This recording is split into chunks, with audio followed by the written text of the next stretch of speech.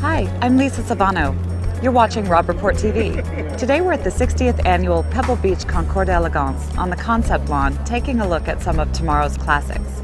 And next, we'll visit the main concours lawn and see some perfectly restored classics of yesteryear.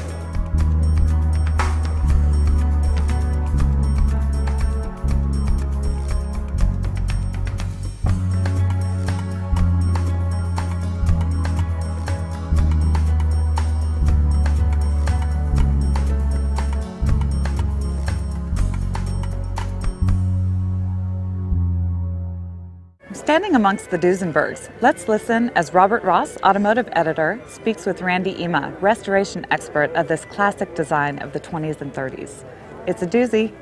Well, certainly the day everyone's been waiting for, Sunday of the Concours d'Elegance at Pebble Beach, and I'm standing here with Randy Ema. Randy, it's great to see you, and you are custodian of the history of this marque. Clearly, a lot of people appreciate and love these cars. It's important to have that database, the history, the original drawings, literally the nuts and bolts that authenticate the cars, in addition to the provenance, which is so important in tracing them to their origin. But, I've been fortunate enough to be able to acquire almost everything that is left of the factory and the family materials. So with that, we can pretty well document every nut and bolt, every piece of the history, every direction, every ownership, the provenance back to the factory in many cases. So it makes a wonderful piece of history. One thing nice about Duesenbergs is, number one, they were truly such a significant automobile when they were new.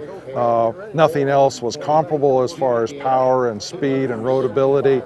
But the fascinating part of it is, I'm a social historian, is the provenance that goes with each car. So the people in the cars. Right, it's not just about machines. Right. It's about ownership history and the social aspects that underpin the automobiles. Every one of them has a fascinating story to tell in itself, not just the piece of machinery, but also its history. So. And Randy, how many are there? When you talk about numbers, how many were made? 481 cars. There's 378 existing today. So Good heavens, that's quite a. We're missing only 40. There's 40. We have no idea what happened to them, where they went, but for the majority of the cars, the rest of those 60 some odd cars that are missing, we know exactly when they were scrapped, how they were scrapped, where their pieces went, what pieces went where. What great detective work. And speaking of detective work, out of those cars, how many do you imagine you've actually laid eyes on? All but 4. How is this even possible? Yeah, well, I'm probably the only person alive that ever did that, but I've seen all but 4 of them. So. Good heavens! If you were an ornithologist, you'd have seen everything but the dodo bird. Yeah, exactly. I keep a file on every car built by the factory, and that takes up 16 legal-size filing cabinet drawers. So, thousands and thousands of photographs. So the cars, the 4 I haven't seen, I know exactly what they look like, where they are, who owns them. Just haven't gotten around to seeing those last 4. So. What a great story. Would you say the fraternity of Duesenberg owners is a pretty friendly one? Are they a tight group? Well, today they have gotten to the value situation that they are back in their Fortune 500, Forbes 400 type of ownership. So it's changing. There are very few customers that actually drive them anymore. Quite often they're show queens or in collections, and that's fine. I'm glad to see them preserved. That's my main goal, is to see them preserved, see history survive. History survive as a representation of what it was when it was new, and it survives to today.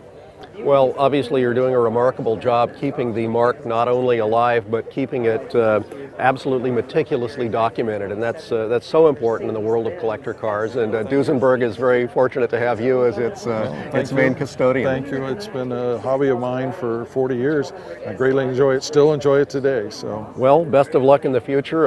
Continuing to restore them and passing on their tradition too. And hopefully there's some young guys out there who are going to love Duesenbergs as much as you do. Standing in front of what is truly one of the most exquisite cars here. We're standing in front of your 1930 Duesenberg J with a unique Graber body. This is a Swiss body, not only a unique car, but very special in many other ways. What can you tell us about it? Well, the car started life as a town car, which implies a covered rear section where passengers sit with an open front.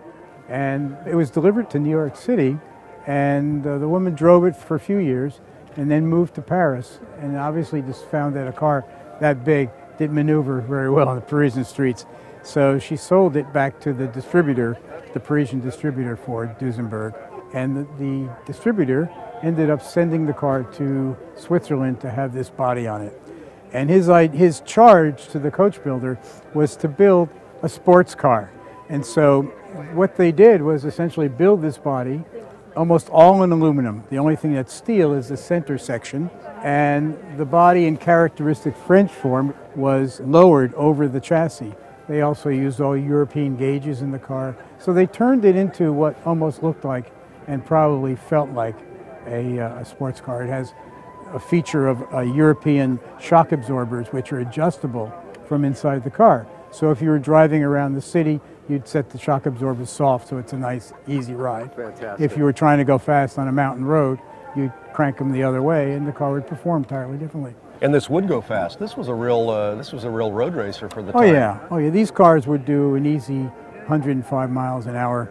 Well, unlike a lot of collectors, you actually believe in driving your car. So not only do you have all these best of shows to your credit, but you've got cars that have been able to be enjoyed on the road. What is this car like to drive? Well, it's an old car. Uh-huh. And an old car, no matter how well restored it is, still feels like an old car. Partially because I think most modern cars are so good and so comfortable and so convenient that it accentuates the age of the older cars. But it's actually lovely. It drives very fast, it's very able, its steering is relatively light, and it's a pleasure. Well, Sam, it's a great pleasure to see this car. Thank you for bringing it out and sharing it with everyone, and obviously best of luck at the show and in your future endeavors, and we look forward to much. seeing more. Thanks for joining Rob Report at the 60th Annual Pebble Beach Concours d'Elegance.